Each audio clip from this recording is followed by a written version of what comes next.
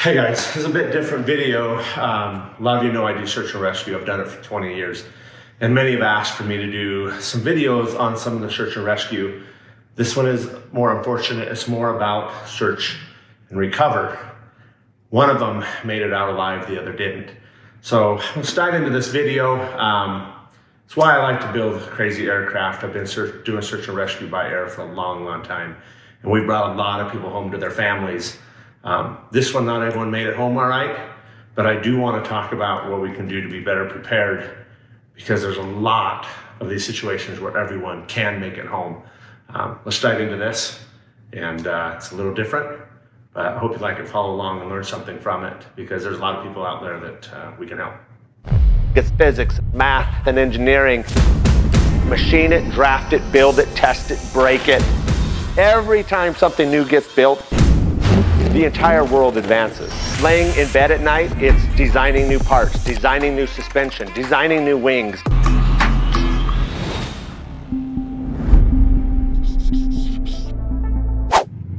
All right, guys, we just pulled into the airport. It's just after 7 in the morning. We're on our way out to Tonopah. I've got Dave Sparks and his team coming down. He already sent his equipment up.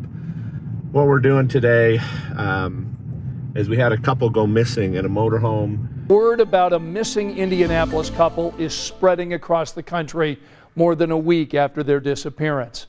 And they've been missing for over a week. I called out, I've been in contact with the Sheriff's Department.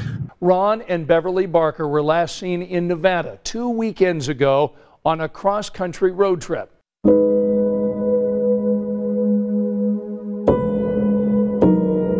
It's like they've disappeared off the face of the earth. They have vanished literally into thin air. Somewhere last Sunday night along Highway 95. The last hard ping was in Coaldale, which is south of Lunning. After that, the Barkers' daughters don't know what happened to them or if they even made it any further down the highway. But I contacted them because how long the search was going to see if I could help find the missing motorhome. They were going to call me back if they needed help. They had a couple other birds in the air, and we just got word that they found them. Unfortunately, the outcome wasn't great. I believe the husband passed away. The wife, I think, was taken to the hospital to be checked. And I don't know much more than that. So at least they've been found. Not the best outcome. And we got great guys. We're going to take the Platus. We got great guys like Dave Sparks. We're going to see if we can help now that they've been located, but we're going to go see if we can recover the RV and the vehicle and get it out and trying to get that off the plate of their concerns about what to do with that. So it's never good to have a search and rescue end this way, but at least they've been found. There's closure for the family, and the wife, as I understand, is alive and okay. So let's go get the vehicle. I don't know much more of the detail. I don't know if it's easy, difficult. I have no details. We're going to find out soon. So we're going to load up in the Platus. All the other vehicles are on the way, and get to work.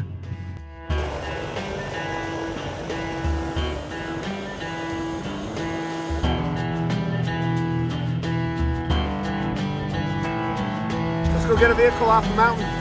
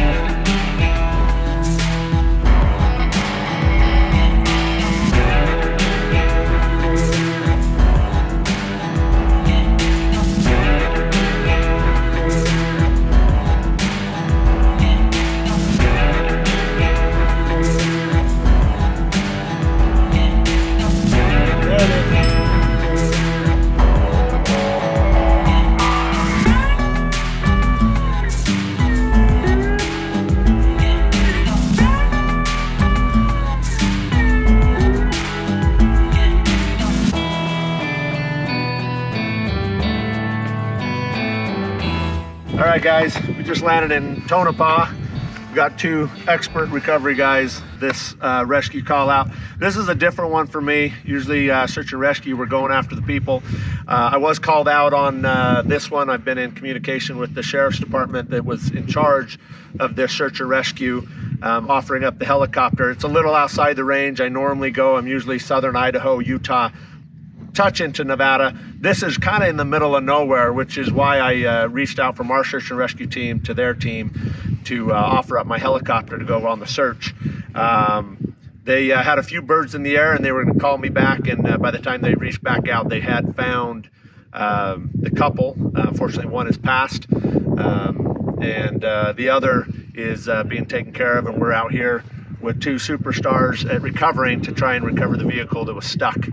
And what's funny is you got the call to go search for them via the air. Yep. And we got the email like a day later saying they found the people, but the vehicles are in no man's land. Like nobody, essentially everybody they've talked to, every wrecker service, everybody within a 500-mile radius said, no, we're not touching it. Yeah. RV's got shredded tires. Their little Kia Soul that they were towing is stuck, and they are way back up in there. So for us today, we're bringing trucks, equipment, cables, rope, tools, you name it. And this is like half the tools. And we got to get that RV back up to Reno because that's where the old lady is. I think Beverly might be her name. Her husband, Ron, passed away, and she can't fly back to Indiana for medical reasons. So the family's going to drive her in the RV that we have to go get off the mountain. So that's why this has become such a time-sensitive thing, and the fact that the poor woman is just was stuck in the wilderness for 10 or 12 days with no food or water, and then her husband died after dinner lap. So it's bittersweet for sure. Yeah, as long as we get to bring them home, it's the best. The family gets closure, and this is a unique pair up. We've done a few things together recently and become more acquainted and known each other for years. This one was kind of odd because we both got pulled into it from two different sides, recovery and search and rescue, and it was really random when I got a call from Dave that says, hey, you got the Platus available, we're on this recovery, and he told me which one. I said, I just got the call a couple days ago for the search, and to kind of pair up naturally on the same call out is a lot of fun. And on this situation, they were going to either drive 6 to 12 hours depending on which route they went, or get some equipment from somebody close by, jump in the Platus. And so he called me. I was in Florida. We jumped down a plane, came straight out here, got the Platus, loaded up their gear, and we're going to go drive up a mountain, try and get the vehicle back to the family, and try and at least ease the pain and suffering a little bit, and get them back to a normal life the best they can. Yeah, that's why we loaded up the Turbine Suburban. Is that what we call it? Yeah, the Turbine Suburban. Thing is, the Pilatus is nuts. I have my Epic that I love. You guys know we fly it all the time. The only reason we didn't fly it out here is because it's in annual maintenance right now. So that's why I called the Pateys, and they brought the Pilatus, which was a much better fit because all that doesn't. That's like all the Epic would hold. Plus all the guys. Plus all of our guys. We got an army. We filled it. All but one seat, I think, on this thing. I know. So. Planes are amazing. Well, all right, so you guys never say this on your channel. I'm going to say it on mine. Enough talking. Let's get back to work.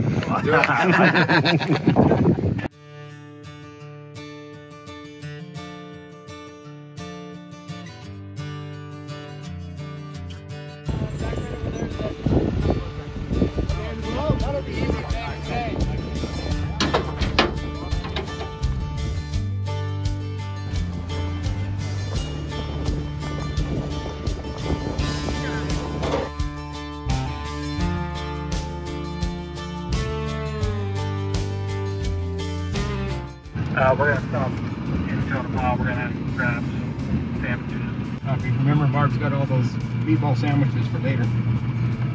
All right, never mind. We're good then.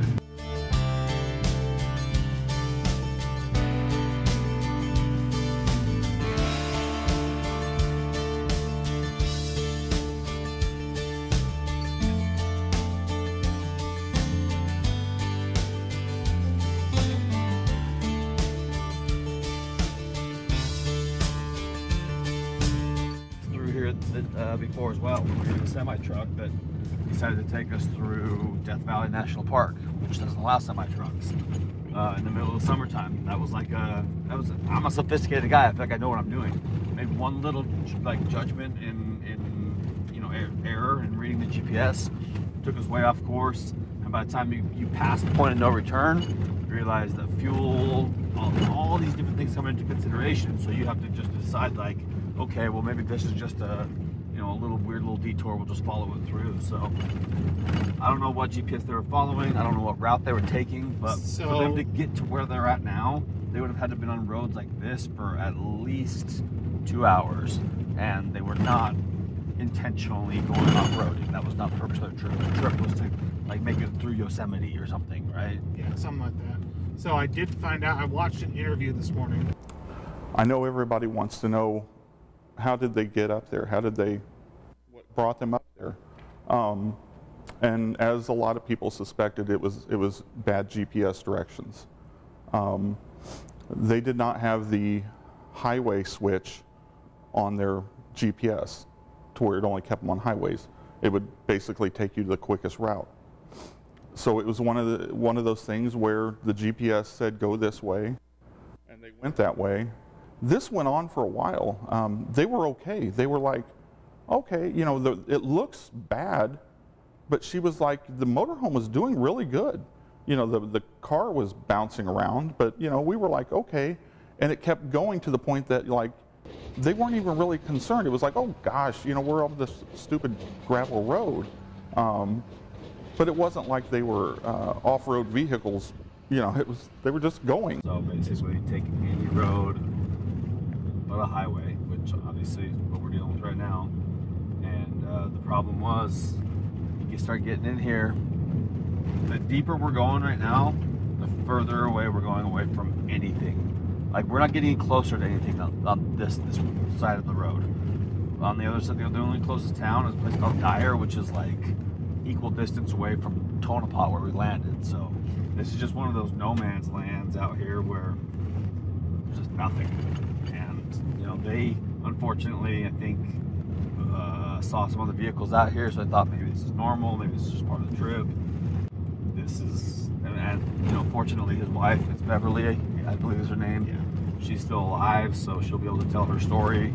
I know she's already started to tell it a little bit here and there, but I mean, she's still probably going through some severe trauma and trying to just get healthy again, because, you know, you're stuck in the mountains for 10 or 12 days with no food or water at that age. Messes with you. All right, we're about halfway. We've been on this dirt road for an hour. We've got another hour probably to go. And you get this far out in the middle of nowhere, and I mean, we are in the middle of nowhere. There is nothing within hours, an hour in every direction. And Tonopah is almost in the middle of nowhere, and we're an hour out of there. And there's not many places to turn around with a RV and a car in tow.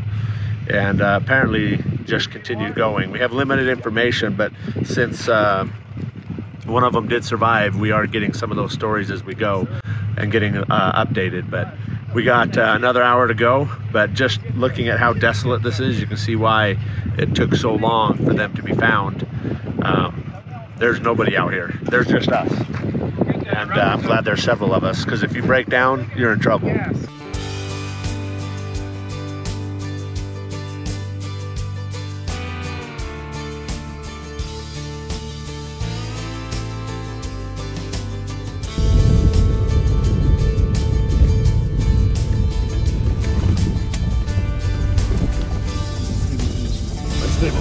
Rocks.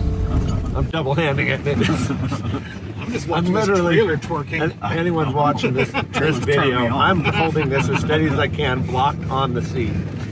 This is just, we got to bring the RV down this. Dave, you're going to be the driver. Can you do it? I'm going to be breaking speed records down this. Oh my God. Seriously. Two-wheeling down this. No, she can't drive a regular Humble.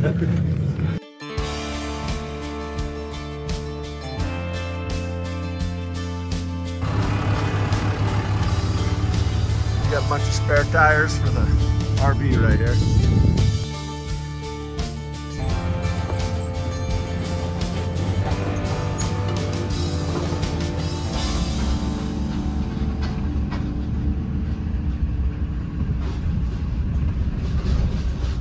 You know, they took one turn and then they took another turn. And they eventually got to the point where they got stuck. We should be able to find it. We flew over it with the Platus. I mean, it may not look like much, but look how steep this is right now. And you get a big RV, that's leaning pretty hard. They were just trying to get out and get somewhere. But man, if you look at the terrain we've been hiking on, it's going to be an interesting drive out.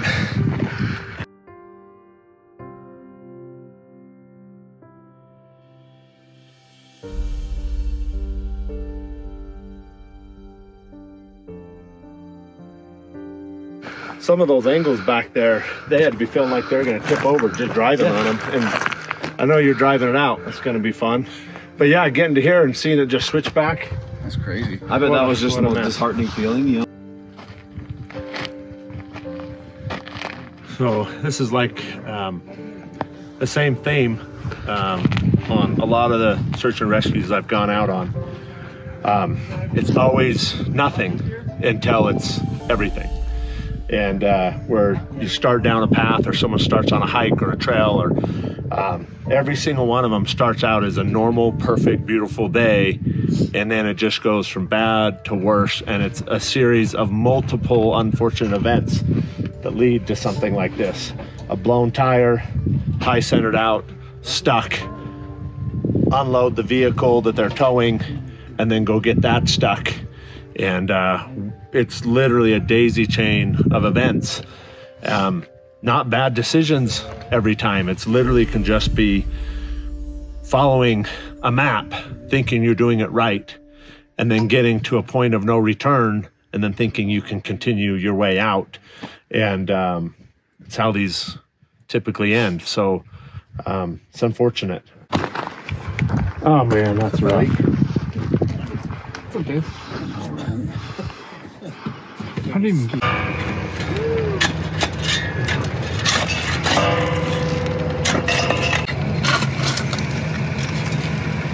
That's what we get.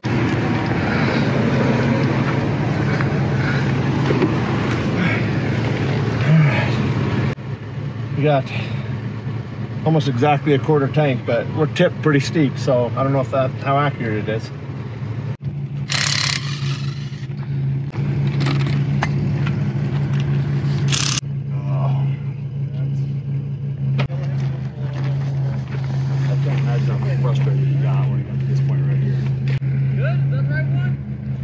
I think it's the right one. Find out. Nice. Perfect. Oh man. Boom. I started to think for a second. You just watch it spin around your spins. Come on, fly now. Alex. Yeah. Okay. All right, go. There we go. Stop. Okay, hold on. Good job. Nice and easy. Okay, keep going. All right. Hold on. Stop.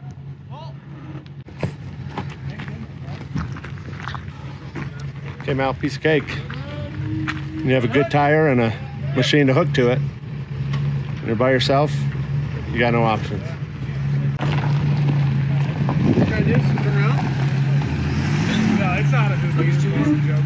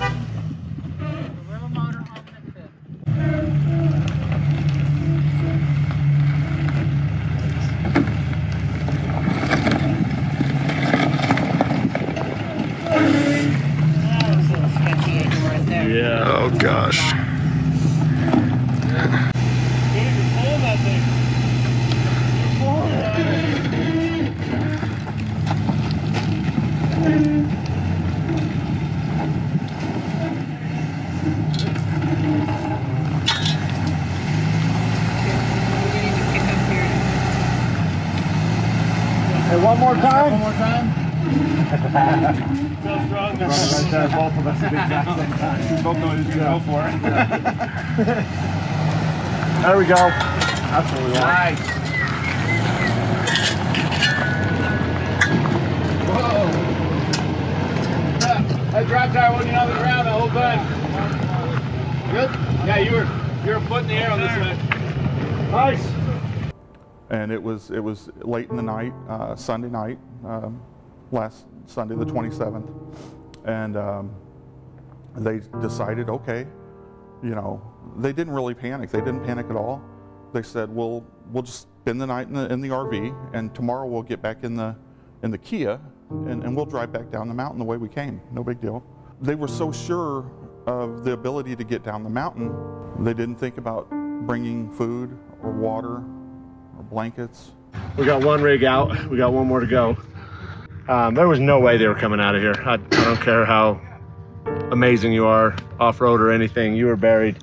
The tough situation here is, I don't know, personally I've been in some tight situations we got out of, but I've been on a lot of rescue calls where we talked to people about their mindset and their processes they went through getting stuck. And probably at this point, I don't even know if they were that worried about it. Probably frustrated at this point. They had dented the motorhome, bent the exhaust up, hit a few things, broke branches, but nothing serious. Most people, when they get in these situations, baby step in. They don't really realize they have a problem until it all goes completely south. And they took a wrong turn. They lose the tire tracks. Well, that vehicle's where we're going right now. And they got it stuck. When the second vehicle got stuck, that's when everything sinks in and you realize your backup plan's gone and now you're in real trouble. They eventually got stuck. All right, let's get the Kia.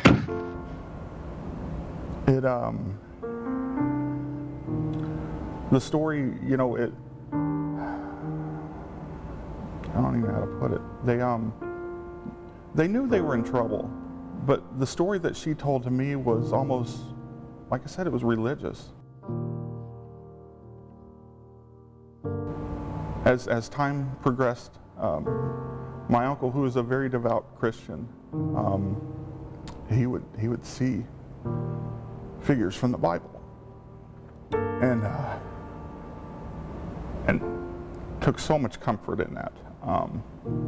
My Aunt Beverly, who's very immobile, if she has to go very far at all, she's in a wheelchair, or if she has to cross a room, she's in a cane. She saw snow up on the mountain, just, you know, in the shadows of rocks, and there was a ledge, I believe she said, and she was like, well, there's no way I can get up there, but I'll try. And repeatedly through the week, she would she had a walker with her, and she would make it up that hill. It's rough. 20 years of doing this, it never gets easy. It's always something. A pair of shoes, outfit. This one, just seeing the walker is tough. It's tough. Rough deal. I'm glad she's back with her family right now, so let's get their stuff off this mountain. And she would make it back down. She said it was cold. She said the nighttime temperatures got down around 27. Eventually came to the realization that nobody knew where they were. But you know, throughout the entire conversation, it wasn't upsetting. It was almost uplifting. She talked about how beautiful the sky was, how just blue, and she said you wouldn't believe all the jets that were just crossing the sky. But she said the stars were just the most amazing stars you've ever seen in your life. But she said, you know, we were at peace, and as the days and the nights passed, my Uncle Ronnie told her that he was dying. He was dying. And she said, I know you're dying. They would snuggle in the back seat of the Kia, and as Ronnie got worse and worse, you know, they were just trying their best to huddle together and to stay warm. And all along, you know, he would ask her to read the Bible to him. And he finally passed away Monday, just 2 days ago, around 3:15 in the afternoon. And she was okay with it. She told him, "It's okay, I know you need to go." And she said that he passed away, and she took a photo of him so that she would remember the exact time. And then it became her turn, you know. But she remembered, you know, that SOS that Uncle Ronnie taught her. And beeping that horn is what brought rescuers to her. You know, from there it was just getting off the mountain. I'm just amazed at the strength that that woman had up there. I have no doubt that it was the Lord carrying her to that water, to that snow, to make water, that kept her alive, because she wouldn't be able to walk across this room, let alone up the sides of a mountain in the desert.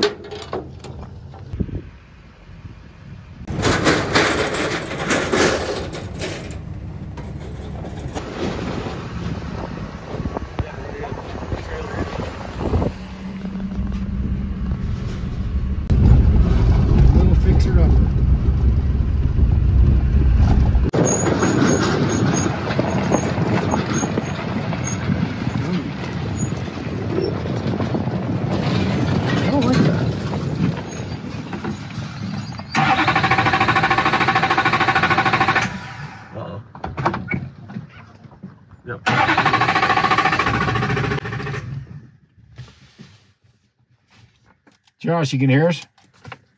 I can hear you, Dave. The Duramax just stopped. Dead stop in mid-beat. Oh, shoot. We'll prime it. It'll just crank.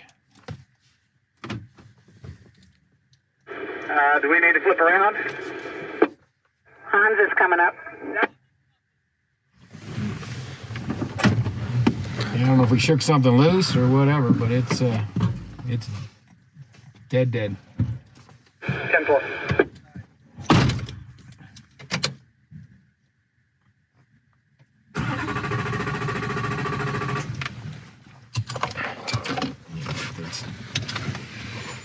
Sparker fuel.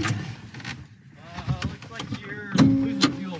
How do we, you got a ball to prime it? Yep. Prime it. I think your fuel filter just came loose. Priming it.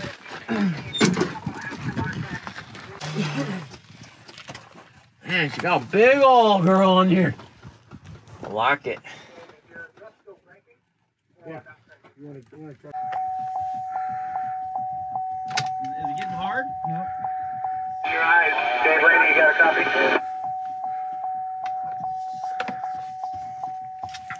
Still not hard? Looks like the fuel filter came loose, so we're priming the engine right now. We'll let you know what happens. Copy. I think we're going to hang out here. I just got into cell phone service, so we're kind of down the lowland. I see a pole line, probably half mile, 3/4 mile in front of me. We'll probably just wait here and we'll have Barb serve up some sandwiches. Dave is getting a little hungry. Hold that. The lever is over on the Well, while you were talking, it started, and then we shut the hood of the truck and it died. Air's got to work through. So we're working towards it. Pump. Okay. Party mode. Yeah.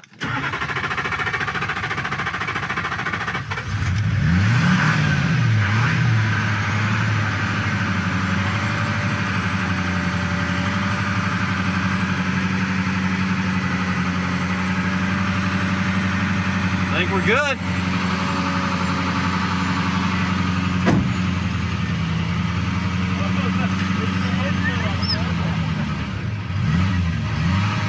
Will it idle?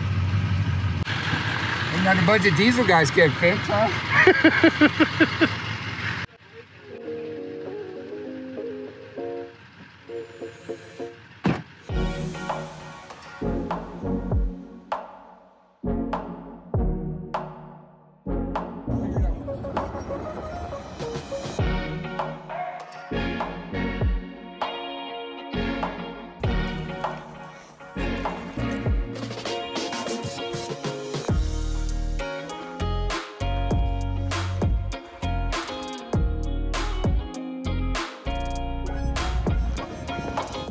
All right, guys, we're on our way out. So we're out of the roughest part. We're off all the big back windy roads. We've been traveling for over an hour. Stopped, got a bite to eat. This is the closest thing to a town we've come to. We hit asphalt for literally 1,000 feet. Then you look at this sign, and we turn this way and go down this gravel road for another 37 miles. This is another hour. So we're in the middle of nowhere, heading back into the middle of nowhere. Give us about an hour, we'll be back to the plane and head on out.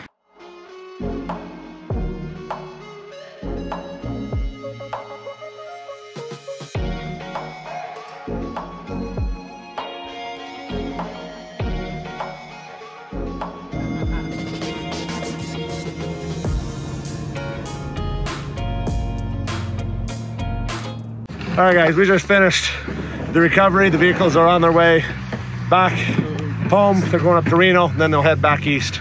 But everything went really well. A couple little glitches, but quite frankly, it went as smooth as it possibly could. It's about as good as it gets. For how logistically challenging that was, they were in the middle of nowhere. Yeah, I mean, I think we're all in like 12 hours maybe, start to finish. Yeah, start to finish, which is insane because they had been stuck there for 9-10 days. Yeah. Nobody in the area was willing to get them. That's why these aircraft are used as like pickup trucks.